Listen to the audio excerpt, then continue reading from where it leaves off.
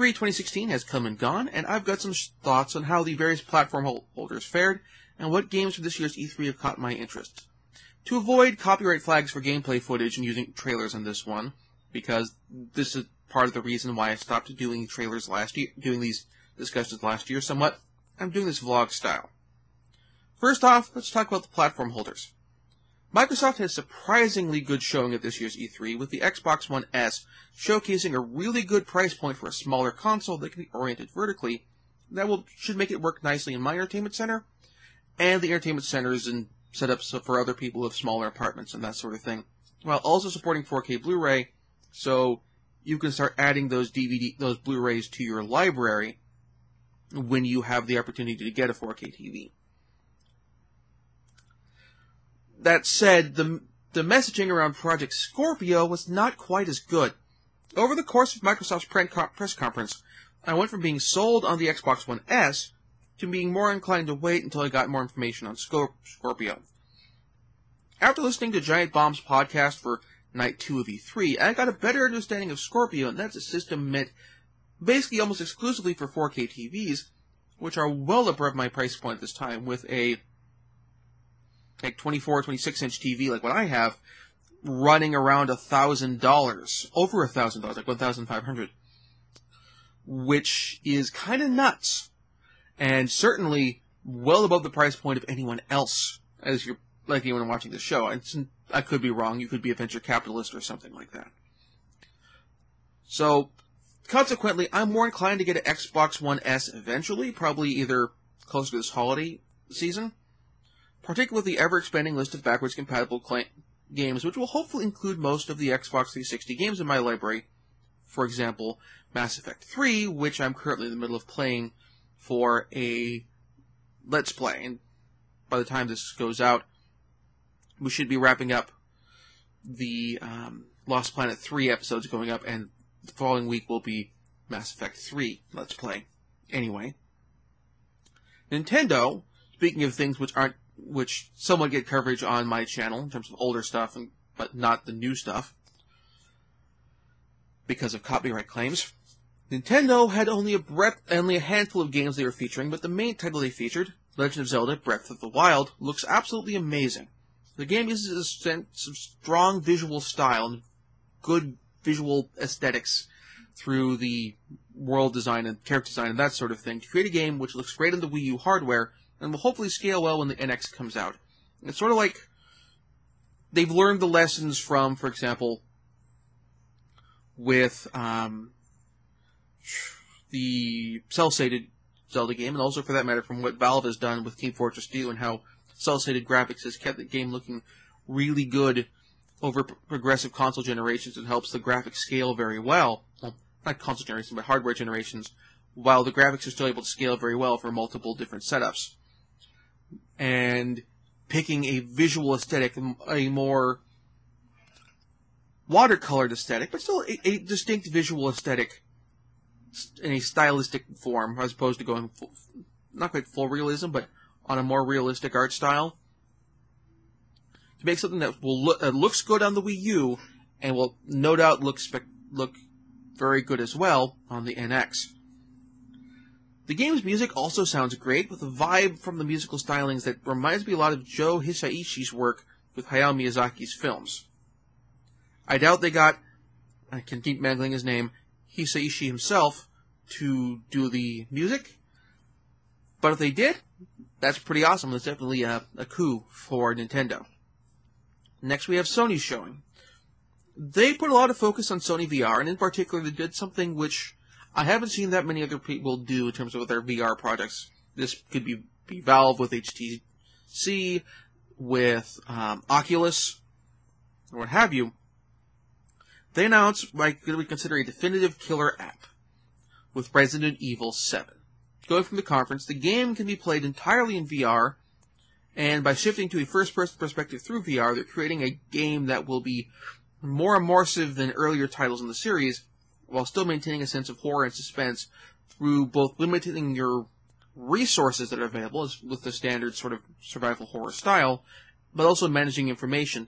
You're now limited to a much more first-person perspective with a partially lit area in the center of the frame, where eyes would be, and with progressing areas of darkness around the edges, which basically means that you're having a much tighter view of what you can and can't see, and allowing to build a stronger sense of suspense because you're now limited by audio cues and other things for what's behind you and off to the sides, and should hopefully build a stronger sense of suspense and fear. Moving into third-party titles and non-console exclusive titles. Call of Duty Infinite Warfare really turned things around for me. I'd seen the original trailer and was kind of on the fence, and not really interested, particularly after how, well, Advanced Warfare was kind of really iffy for where its narrative went, to now that I've seen where the game goes, and from seeing how the game may appear to be working out narratively, to being something that really catches my interest. It looks like there'll be some options to choose how you fight the war in terms of selecting missions in a somewhat non-linear fashion. It's not clear quite whether it's going to be something sort of Super Robot Wars-y, where you're selecting missions down a particular path, where you get a particular sort of mission string where, okay, we're going to, say, sweep through the asteroid belt and take a sort of long jump out through nowhere to hit the enemy from behind and risk Earth and other places being attacked, or we will kind of try to push them back along the brunt of their advancement and that sort of their route of advance towards Earth, and be a much riskier fight, much more difficult fight, but Earth will fare better, that sort of thing.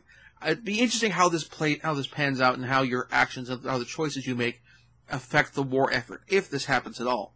It is entirely possible it's just you do a bunch of side missions and there are only real key story missions and you don't have much control of how the story plays out. I like the idea of Call of Duty Infinite Warfare giving the player some narrative agency in terms of strategy planning and how the war and how the game's story and how it depicts the war will pan out in some form or another. Sega showed off Yakuza 0, which looked like an interesting title. Now, the Telephone Club minigame looked a little rough in terms of content. It's something where some of the imagery, particularly when you're on the call and Kiryu is trying to figure out what the person on the other end looks like, it's something definitely where I wouldn't want someone walking into the room while I'm playing the game because they draw the wrong impression.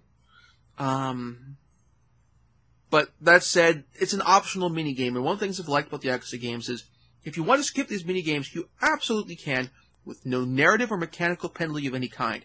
You aren't weaker from a gameplay standpoint by not doing Telephone Club missions, hopefully in this game, or in previous games, not doing Hostess Club stuff or Host Club stuff over the course of the game. You may get benefits from sub-quest chains, which is the one in the first game where you learn how to use sword and sword-style weapons better, but those are more specific side quests as opposed to minigame series.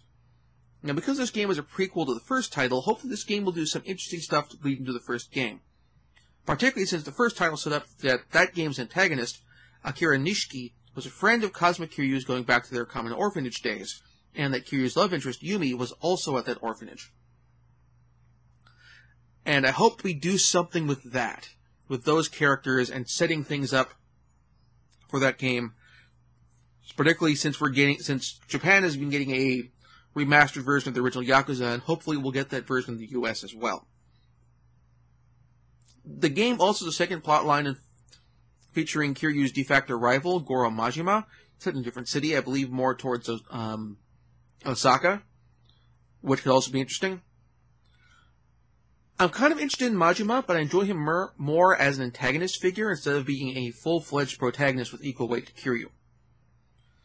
Horizon Zero Dawn continues to look really interesting, but that's a game I'm really already interested in getting, and I knew it was coming to the US, whereas Yakuza 0 hadn't gotten a US release date at the time.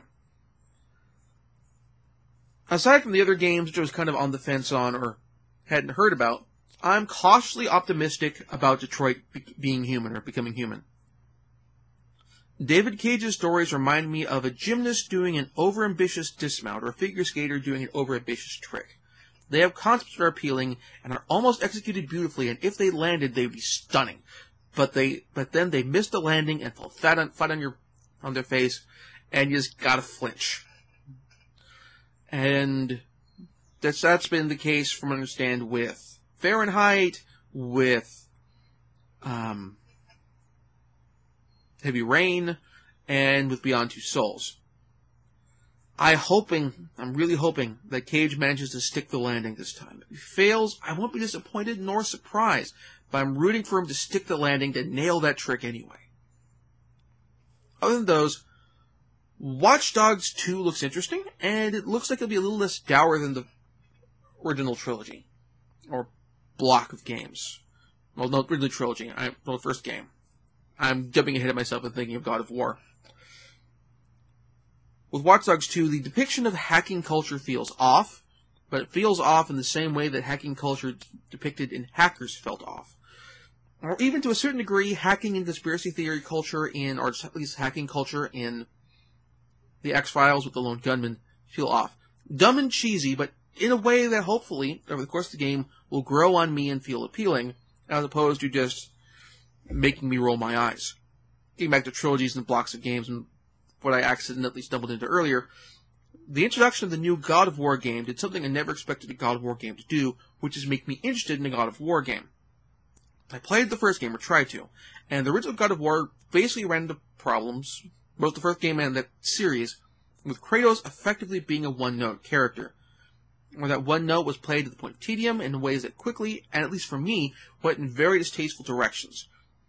It didn't help that the character of Kratos was written in ways that felt like the character was effectively embracing a bunch of the excesses from comic book characters from the late 90s in terms of content designed specifically to be edgy and shocking without thinking about the hows and whys of that aspect of the character and why they're engaging in those actions. Yeah, Kratos was tricked into killing his wife and child by Ares, and that's why he's mad. That's why he's doing all these things. But it's still just a one-note thing. We never really spend much time with his wife and family before they die. It's just, by the time the first game happens, they're already dead. We don't flash back to that point. We don't get those moments which really hurt the story. We get those later in the PSP games, but even then, they're focused more on just repeating the action and doing the same series of action beats in some form or another, as opposed to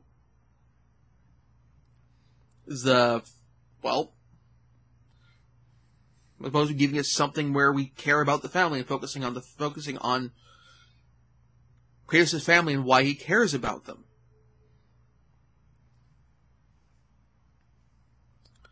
Finally, to give a quick rundown of the titles I was interested in before E3 and I'm still interested in that are coming out. In addition to Horizon Zero Dawn, which I've already talked about briefly, Persona 5, The New King of Fighters, Shin Megami Tensei Apocalypse, Dragon Quest Builders. All those I'm still definitely hyped for, and looking forward to seeing more about and hopefully picking up in the future. In particular, Persona 5 and Dragon Quest Builders have definitely caught my interest.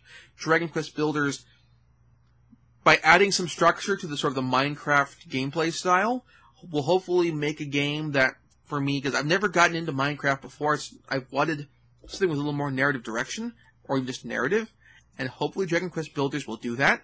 We'll see. So, what did you all think of E3? Are there any titles that surprised you coming out of the show that I didn't mention? Were there anything games that you were hyped about that you're looking for in the future that I didn't talk about, and perhaps I should check out and keep an eye out for as we approach those games' release dates? The Last Guardian also certainly looks absolutely interesting, and I'm looking to see how that turns out. If you have any thoughts on those things, and games you think I should check out or keep an eye out for from E3, please let me know in the comments. So next time we are back on schedule with a look at Record of Lodoss War.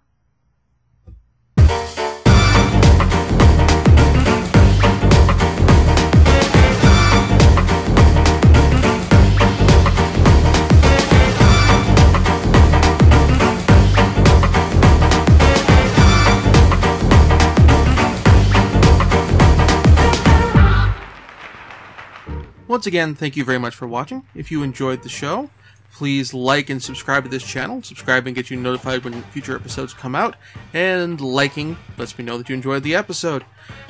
The video on the right will be of the previous episode of Nintendo Power Retrospectives if you want to go see what I reviewed previously on that show.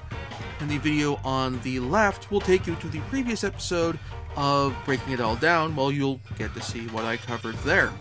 And below that will be a link to my Patreon page if you wish to back the show. Backing the show can get you a mention in the credits, and also, depending on your level of support, you can determine what I do future Let's Plays of on Breaking It All Down and what else I review on that show as well. So go ahead and click on that and back the show. Also, backing the show helps me get the show out more often and improve the production quality of the show, which is good for everybody. Once again, thank you very much for watching, and see you next time.